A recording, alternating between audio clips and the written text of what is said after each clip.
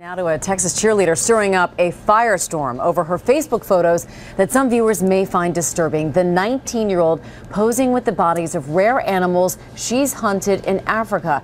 The pictures sparking outrage, but this morning she is speaking out in her defense. ABC's Ryan Owens has the story.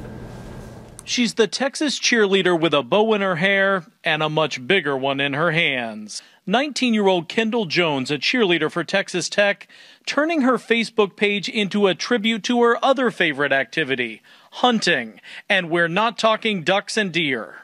Here she is posing with a lion, smiling with a cheetah, a menagerie of endangered species she says she hunted in Africa.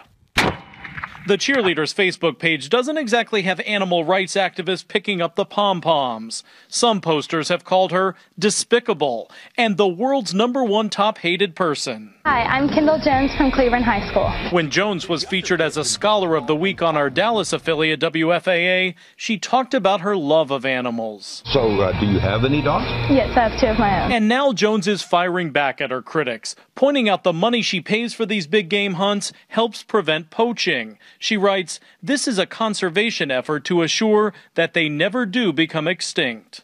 In modern day and age, killing an endangered species to save it is just unacceptable. An online petition asking Facebook to remove the page of Kendall Jones that promotes animal cruelty has more than 67,000 signatures. Jones wouldn't comment to us, but all of this attention may not be such a bad thing for the young hunter.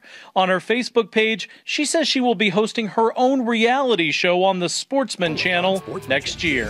Holy cow! The network, which airs hunting shows hosted by Sarah Palin and model Brittany Glaze, would not confirm if the Texas cheerleader will be joining their cast. For Good Morning America, Ryan Owens, ABC News, Dallas. Now to a